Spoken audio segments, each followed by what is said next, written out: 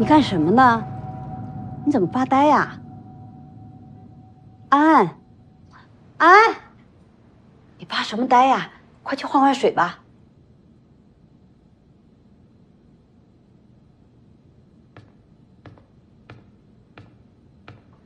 阿姨，我好想你啊！我们都好多年没有见面了，你也不来看看我。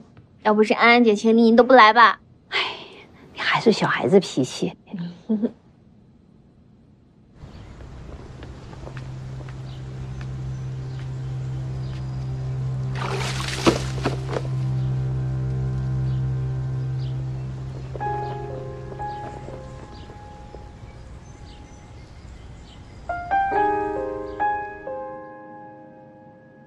结婚的时候我说过，我永远不会让你伤心难过，这我都记得了。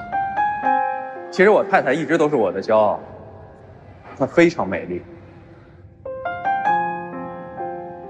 我很爱她，并且我会在未来像现在一样爱她。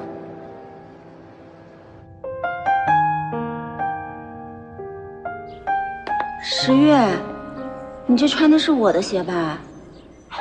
是我让他穿的，他面试没有鞋穿。你想他大晚上的跟异性老板出去，你这个当姐姐的，你不担心他安全吗？他不是孩子了，太单纯了，会被人骗的。他撒谎，他们到底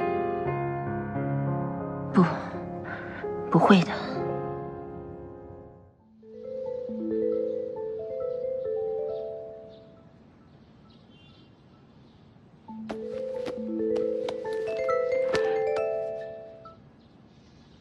喂，我有事情想跟你聊一聊。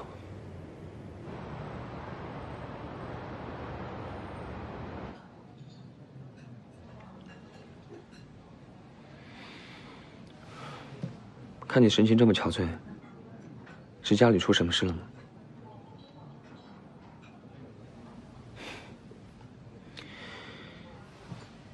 我是一个很好的听众，可以和我说说吗？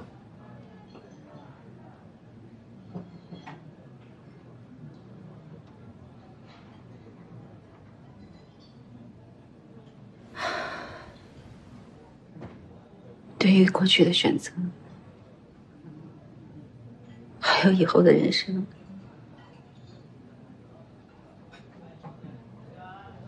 我现在很混乱，也很迷茫。虽然我不知道你发生了什么，但是我知道，你的选择是对的。解决混乱和迷茫最好的方式，就是让自己找到一个可以去努力和投入的方向。虽然开头会很难，但是这确实是最快走出低潮的方式。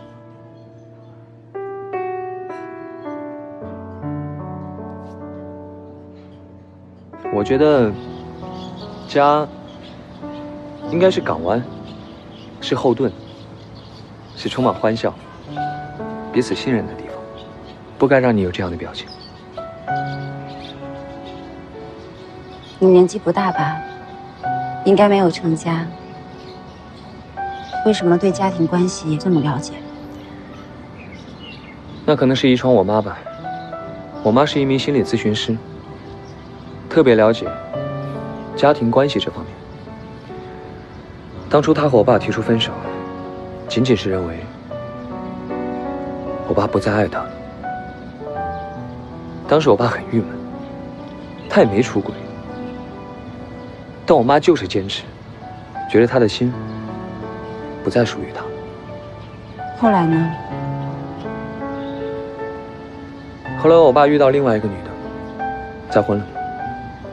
我妈到现在还一直单身着，每天努力工作，偶尔也谈谈恋爱，过得挺好的。听起来真让人羡慕。我有个朋友也跟我说过，高质量的单身胜过低质量的婚姻。我妈妈也告诉我，婚姻生活有时候确实很难很难，所以不要勉强自己，不如尊重自己的天性，作为独立的个体而活着，而不是作为谁的妻子、谁的妈妈，别人给你的社会身份里。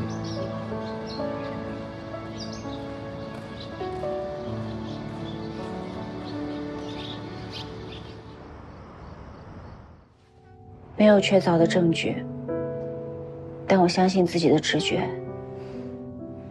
啊，虽然我也不知道你这个直觉是不是真的，但作为你这么多年的好朋友，我必须为你考虑。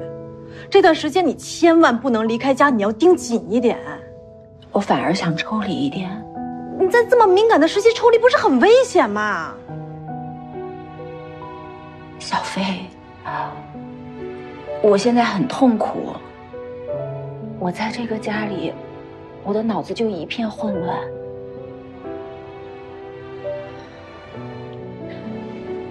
做饺子的面团，我也是要醒一醒才好擀嘛。所以，我想给自己多一点时间，多一点距离去醒一醒。可是好了，我已经决定了，而且，这个机会很难得啊，我不想错过。但是你，在这个时间段离开的话，如果出什么事，你不是打瞌睡给个枕头吗？该发生的，终究会发生。我一辈子看着也没用啊。你确定？如果真的发生了，我会做决定的。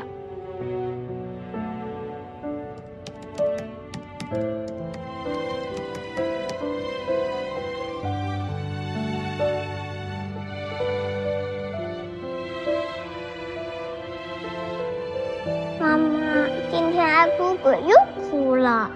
为什么呀？他说没有爸爸了，爸爸搬走了，只剩妈妈了。妈妈要保证爸爸不搬家。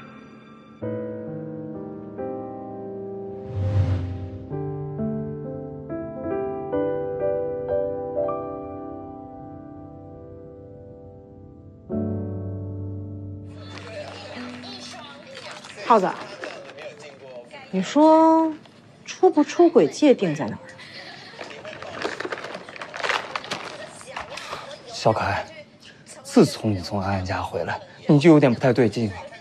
我最近可是乖的不能再乖了。这种送命题，我拒绝回答。不说就是有鬼，说。那就是那个捉奸在那什么了吗？精神出轨也算出轨啊？那精神出轨怎么界定嘛？根本界定不了啊！怎么没法界定呢？就比如说有一天，你已经不关心我每天去哪儿了，我穿什么，我心情怎么样，也不夸我漂亮了，出门也不亲亲我了，走在大街上被那些女的吸引眼球，我觉得那就是精神出轨啊！你这就不太公平了。其实我们男人认为，出轨这件事情是论迹不论心。那发展到论迹的地步，心早不知道去哪儿。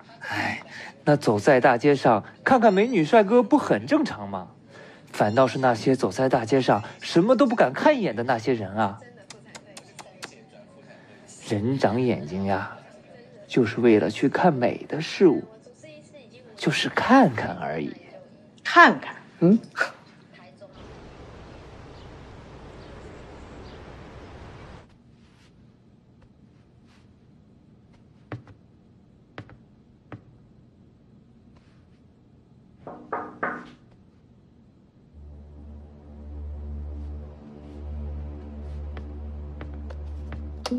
你好一点没？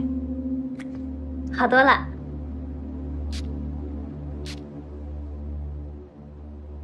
你这个香水味太重了，会粘到你一鸣哥衣服上的。